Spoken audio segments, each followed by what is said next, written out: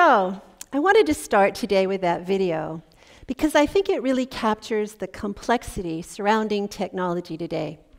Now, I've looked at that video with a lot of colleagues and friends, and I find that people's reactions to that video follow along sort of three phases. So let me describe them, and you can ask if your reactions followed along these phases.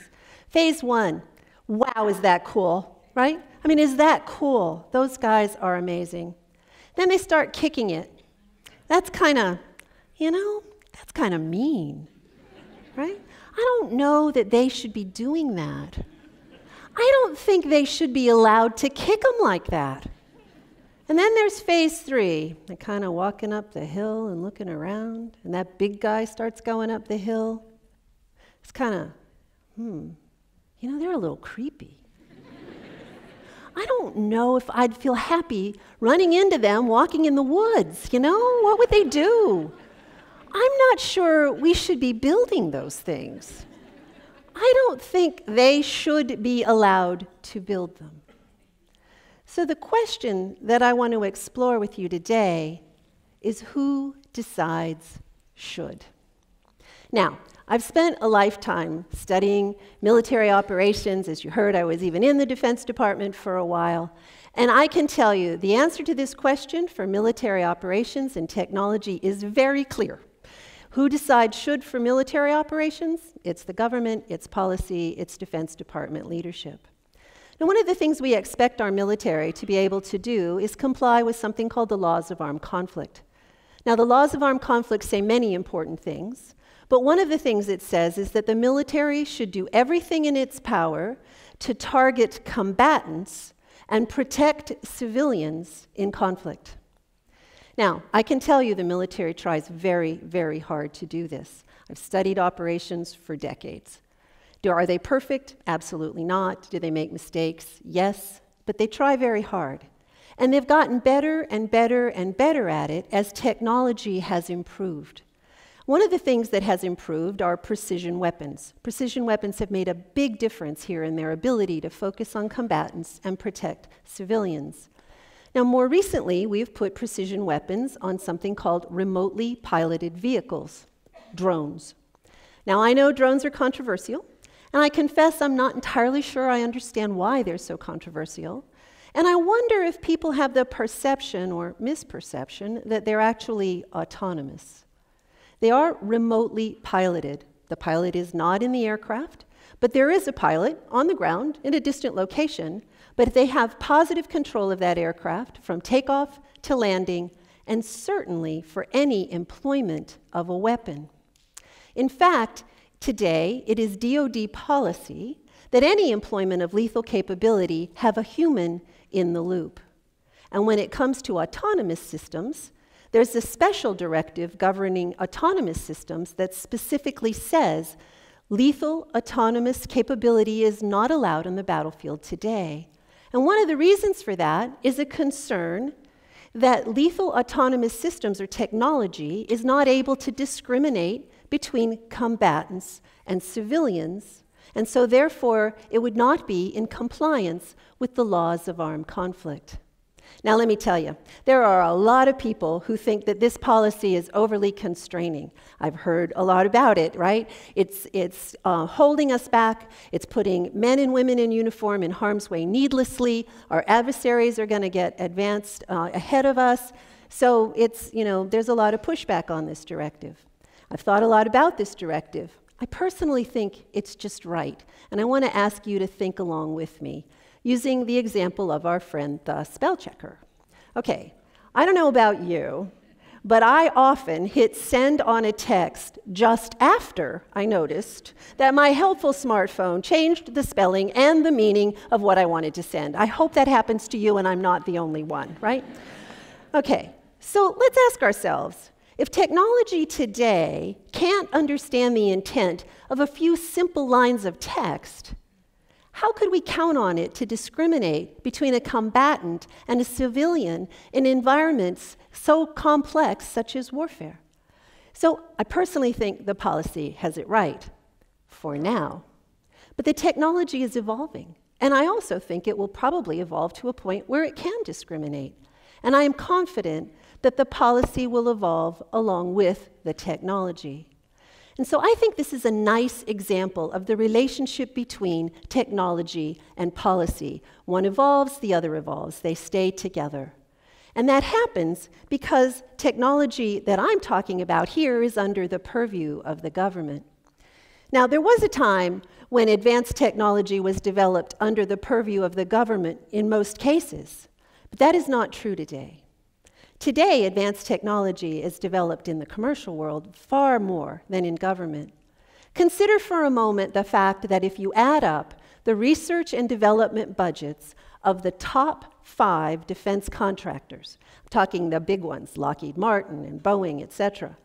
The top 5, add them all up, that comes to less than half of Microsoft's research and development budget in a year.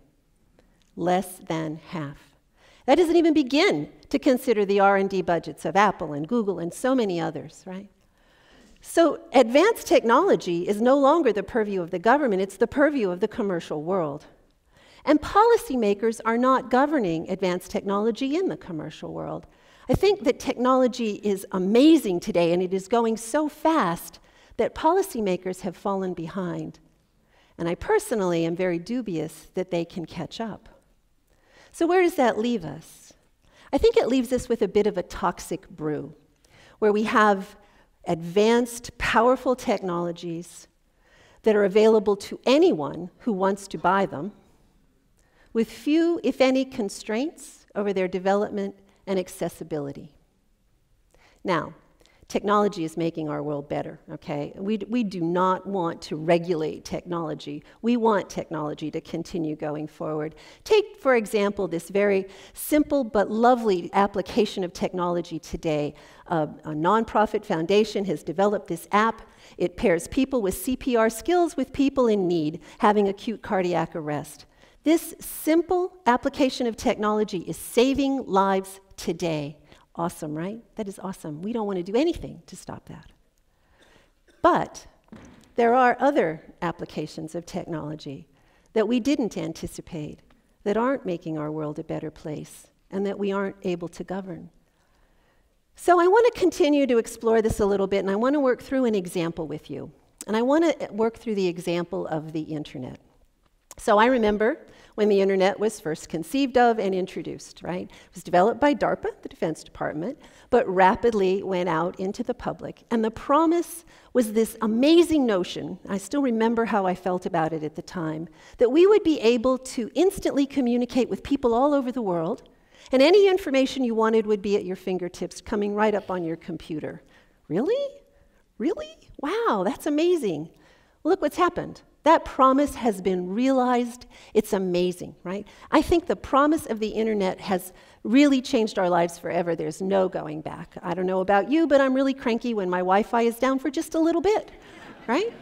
We expect it now. It's part of life. But when the internet was first introduced, I don't think we really envisioned this future world of cyber or cyber warfare, or the fact that the Defense Department would one day need a cyber command whose whole mission is to operate in cyberspace and defend it, and defend our networks. So that's an unanticipated consequence of the internet. The internet has introduced a whole set of vulnerabilities, and those vulnerabilities are also impacting our lives. Take, for example, this group of people that worked at Sony. So you're at Sony, you come to work, you turn on your computer, you expect your calendar and your email to come up, and instead, this is what you see. That happened to every employee in Sony in November 2 years ago. That was happening right before Sony was due to release a parody, a movie, about the North Korean leader, Kim Jong-un. It was a terrible movie, okay, terrible. It was their biggest concerns at Sony before this happened was how big a flop it was going to be, okay? But North Korea didn't think it was so funny. They didn't understand that it might be a flop. They didn't care. And this is what happened to Sony. They were hacked, information was stolen, embarrassing information, and they got this threat and multiple threats for the next several weeks. And it had a very devastating effect on Sony and the people who work there. Or perhaps consider that you're one of the 21.9 million people, I bet some of you here are, I certainly am, who had their personal identifying information stolen out of the Office of Personnel Management's database. Okay? Stolen by a hacker, they think in China. Well, what's that hacker going to do with my data? I don't know. You know, it's unnerving. It's really unnerving. And then take a much more recent example where we have a nation hacking into our political process. The very foundation of our government. A very big deal indeed. So that's where we've been. That's the story of the internet. Great promise, all achieved, even more so, but also simultaneously introduced some vulnerabilities that we hadn't envisioned, hadn't counted on, and hadn't prepared for. All right, so let's stop and ask ourselves going forward, what's next? Where are we now, and what do we see going forward where maybe we can anticipate a little better, do a little bit better job? So I want to talk a little bit about the Internet of Things. Now, the Internet of Things is already here in some ways, right? You can already turn the lights on in your home before you get there, so it's nice and friendly when you arrive. Turn the heat up so it's warm and toasty. Get your coffee done in the morning from just a click on your smartphone. Wonderful things, all aimed at making our lives easier, making our lives better. Internet of Things manufacturers now are preparing to include something like this little guy into our homes. This little guy is going to be your friendly household servant. He's going to help wake you up in the morning. He's going to get the kids ready for school. He's going to get breakfast ready. He's going to have your favorite news program on your radio. Who wouldn't want him? I want him, right? My life is hard. I really would love to have some help, right? I think we all feel the press of time today, and this is a very appealing concept. It would make our lives better. Or would it?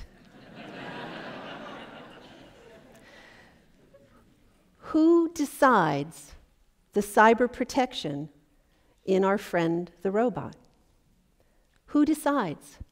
If you're sitting out there thinking that there's some government policy somewhere that's going to make this guy safe, I'm afraid that you're wrong. There is no policy governing it. There is no sense of what's the appropriate cyber protection to have in this robot before it goes to market. There's nobody deciding when it's ready to go to market. This robot is going to come to market, and we're going to decide to buy it. And so who decides? We do, and the company that builds it. Okay, so I am concerned about this, and I wish I had an answer, because I really don't think that policymakers are going to be able to keep up with this explosion of technology. And you know, this has been the study of academics for a long time: morality, ethics, legality of new technologies, and the introduction of technology. And I want to suggest to you today that the time for study is over. These things are here today. This technology is exploding today. Now, you may think that that robot is way far off, and we have a lot of time to get it right. But the manufacturers are predicting that they'll be ready for market in less than 2 years. Now, you may be skeptical. I can tell you I'm skeptical. But I'm a terrible predictor of these things. 2 years ago, I said, no way are we going to have autonomous cars on the road in any near time, right? It's going to take a long time. Well, if you're driving on the Beltway today, there's a very good chance that there's an autonomous vehicle driving somewhere in your midst, right now, today. So, you know, autonomous cars is another really interesting thing, right? Because autonomous cars are also going to have to make some difficult choices. What if a autonomous car, gets into a situation where it has to choose whether to protect the occupants of the car or the people outside the car? Does the car drive into the pedestrians or the brick wall? It seems to me that's a little bit like trying to choose between a combatant and a civilian. Yet the cars are on the road now. And what about their hackability? If you don't think you can hack these cars, I encourage you to Google Jeep hack. Many of you have, I can hear that. You know, and that's not even an autonomous car, right? It's just driving down the road, his radio goes crazy, his air conditioning goes crazy, but his transmission is cut. And he coasts to a stop in the midst of traffic, a very dangerous situation. So these things are with us now, and I think there's a sense of urgency. We have to start really grappling with this problem. And I don't think policymakers are going to solve it, so I think that maybe it calls for some new form of corporate social responsibility. I think companies need to take this on. It's a little different version of it, but you could see how it might apply, where companies think about the vulnerabilities of their technology as well as the promise and the coolness of it. And perhaps we could get companies to adopt something we do in the Defense Department called red teaming.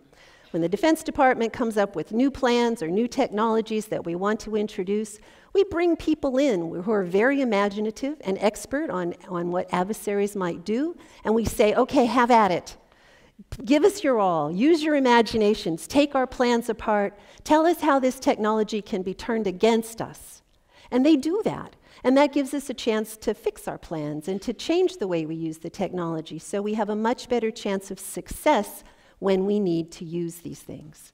Perhaps we could red team new technologies before they go on the street. We could get somebody to use their imagination to ask how that robot might end up being used against us instead of helping us make our lives better.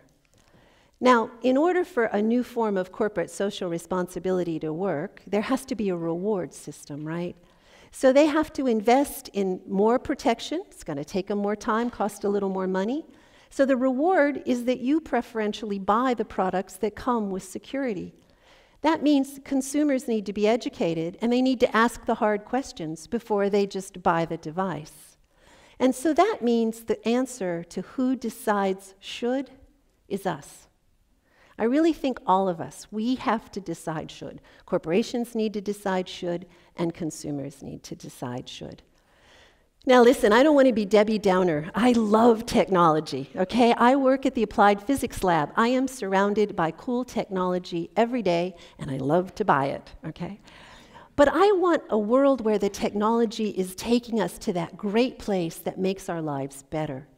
And I want to avoid a world where we're surprised by unintended events and vulnerabilities that we just didn't take a moment to anticipate.